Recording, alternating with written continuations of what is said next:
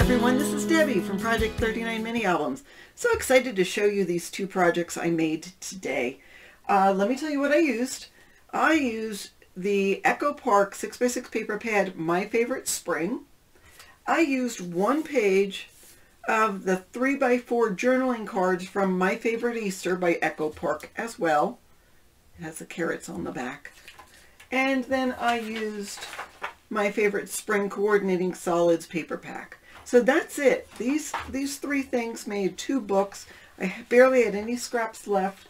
All of this was available from Country Craft Creations. I did use the white artisan cardstock, and let me tell you, that stuff is fabulous. So if you haven't used it, go get it, put it on order. You can cut the chipboard today.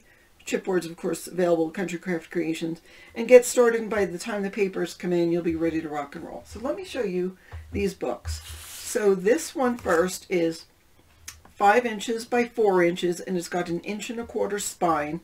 And you can see here's a cut apart, and that is from the 3x4 cut apart sheet. And I used this throughout the book. I just was in the mood for making something cute and teeny and small and whatever. I did put a couple of gems on the corner from my stash.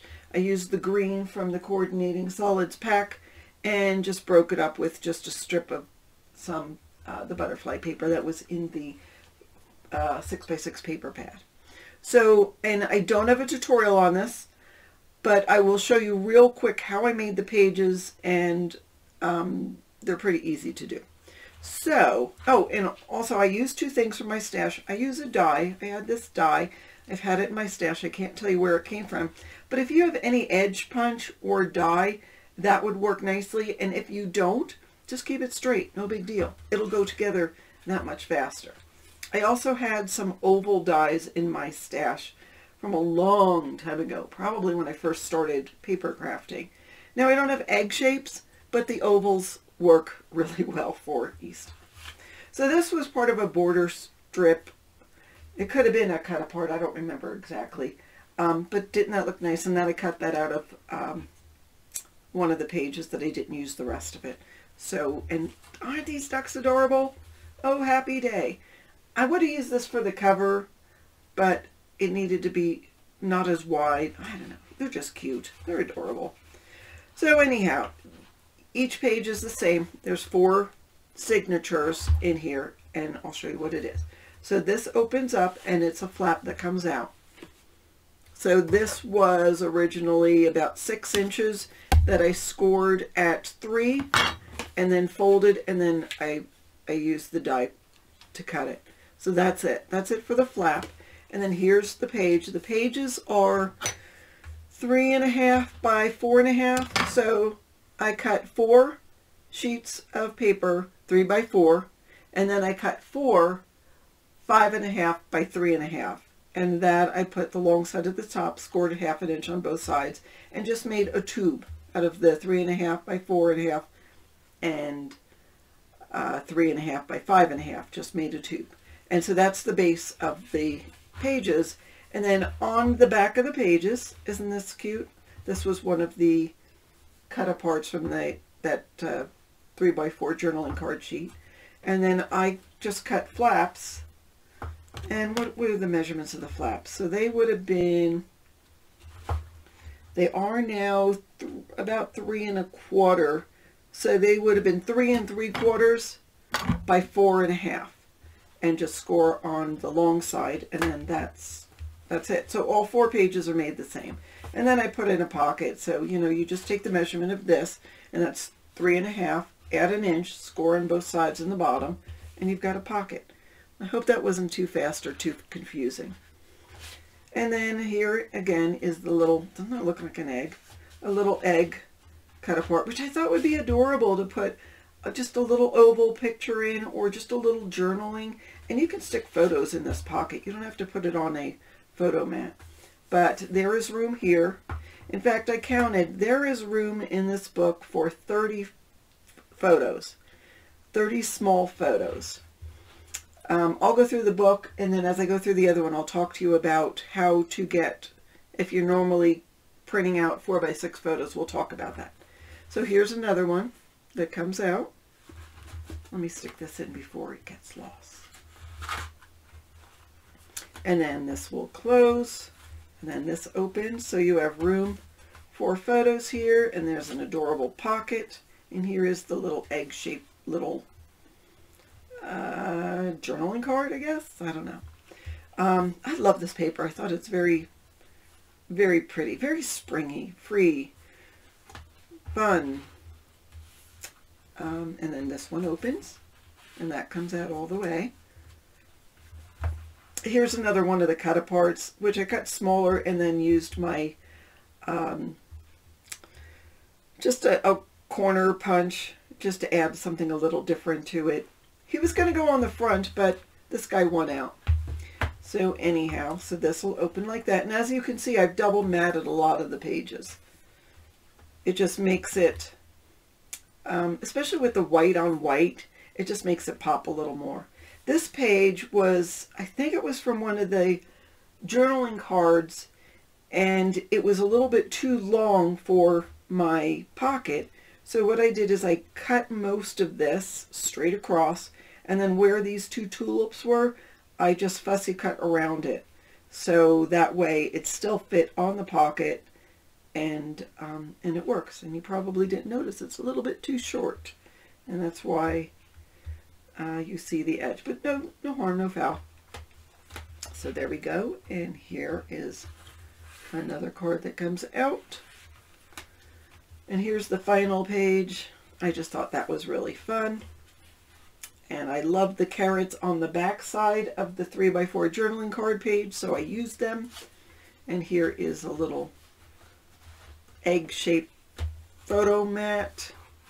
And then this was from one of the journaling cards. I used the die cut to cut it out and back it on a piece of the white artisan cardstock. And isn't that a pretty pocket? I thought that all looked. I left the page, it blank in the back.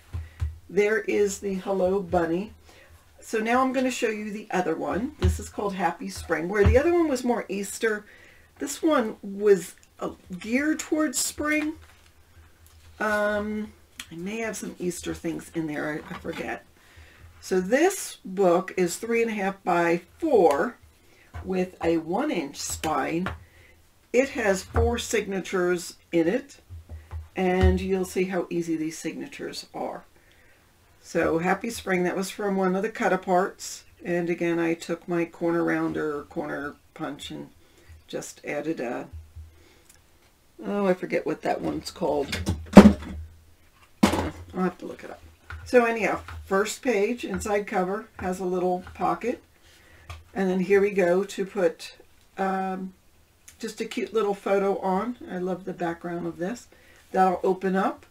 Then here's a pocket with one of the journaling cards that I cut down. Here's a little pocket page. I just rounded the corners and used my little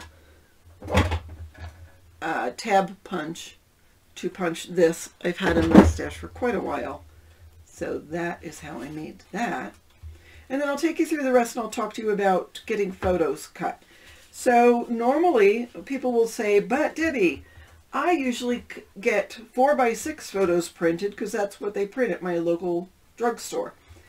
And I said, well, that's okay. You still can print 4x6 photos, but just collage them.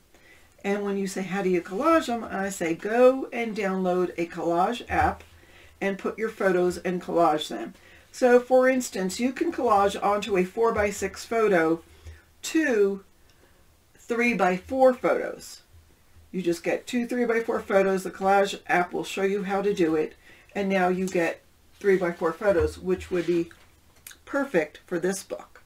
Now this one you want a little bit smaller, so you can, instead of getting one big 4x6 photo, you could have 4 2x3 photos on one 4x6 photo page.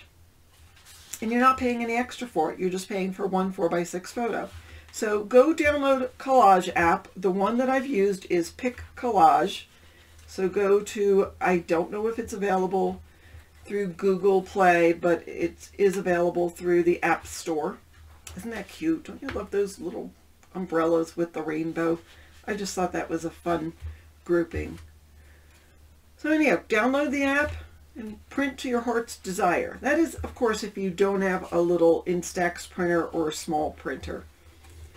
And then here's a little room. So it is all spring. I don't have any Easter in this one. I thought, you know, you could document your garden. If you went to a botanical garden or an arboretum, it would be fun to take pictures and put them in here.